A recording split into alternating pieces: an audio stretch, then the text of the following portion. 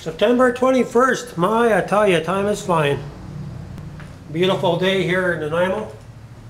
Maybe in an hour or two I'll be all set up to do a few more tests, but maybe 5 or more tests to do to finish up the season. Anyway, this has been going through my mind the last couple of days. The basic mechanics of the Joe pipe, I've finished the upgrades, and if you go to Joe Pipe Tech, that's Joe_pipe_tech at Yahoo Groups. If you type this in, it'll bring you up to the site. Then just go to the files and press on files, and you will see the Joe Pipe upgrades, and there's 5 different variations. Starting off with your basic model, which is just a single pipe, right? And this here is the GP2, or the Joe Pipe 2, and this one involves a second pipe around the first pipe, and it allows you to inject your fuel vapor, whether it be propane or whatever, and inject it in to where it is actually superheated by the pipe, and it actually give you a hotter burn. Okay, so we're using the JP2 on this, and this video goes out to all you Joe cell enthusiasts. I know many of you are working on advancing your mileage on your car engine, but as we approach the colder months of the season, as we getting into fall now, and soon that would be into winter, precedence needs to be on making Joe cells that could actually be used to make the Joe cell water, the stage 3 water. And someone sent me the link, I believe it was Dave. Hi Dave.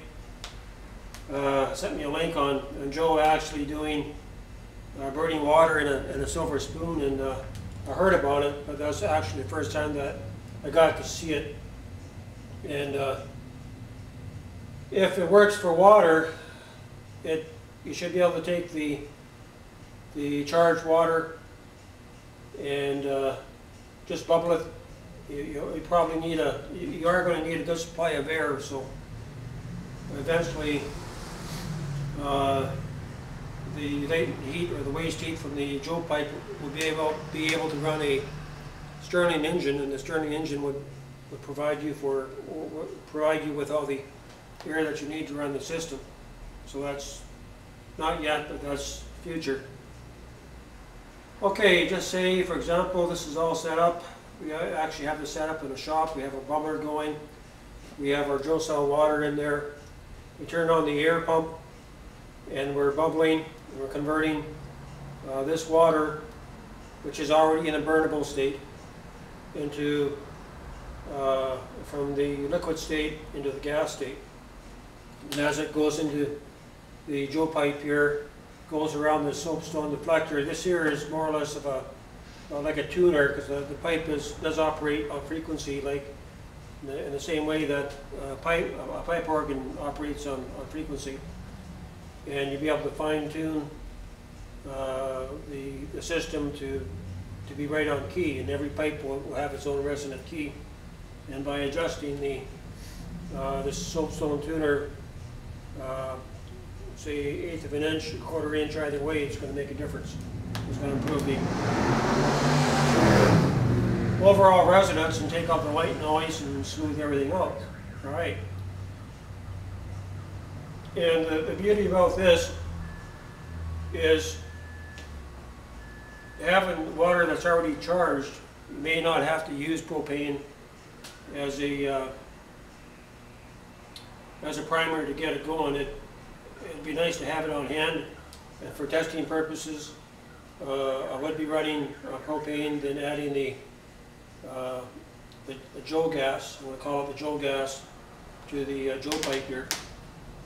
And from what I've seen on the characteristics of the Joe gas burning, where Joe was kind of waved it on the table and made this beautiful burn. It should work quite well in the pipes. I would imagine you're going to get at least a red, not red point, or when you heat metal, it heats it up to different colors. It should heat it up to at least the orange state, or bring it beyond the orange state. But it's going to be very interesting to see what it does. It'll probably increase the cavitation end of the Joe pipe more so than the vortex end. And but what we're aiming for is to have a closed system to where you can be fully unplugged from the system, and that way you're not going to have to worry about having to go out and buy propane or buy fuel oil. You have a system where you can generate your own fuel, and the time is coming we're going to need this, because the oil is not going to last forever, and you know, it's going to, everything like that's oil dependent, it's going to have to make a shift. So we're just ahead of the game here, and the beauty about this is that once you're set up, it doesn't cost you anything to run. You can generate your own fuel. You can use this for heating your home. You can use it for heating all the hot water you could ever use, or even making steam. And if you go to the forum site, Joe Pipe Tech, just looking under files, you'll see the 5 variations that are drawn up in this last week here. I don't know, is there going to be a part 2 in this? Maybe. And I was up, my mind kept going all last night till early this morning about how this Joe gas can actually be introduced as a steam. You can hear it's being introduced as a vapor, but if you actually had a steamer here, and it might do a part 2,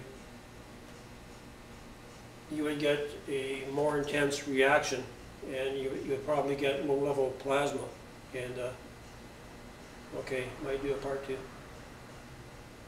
All right, so here we're talking about how stage 3 Joe cell gas can be used as a fuel to power the Joe pipe, so that people can be unplugged and energy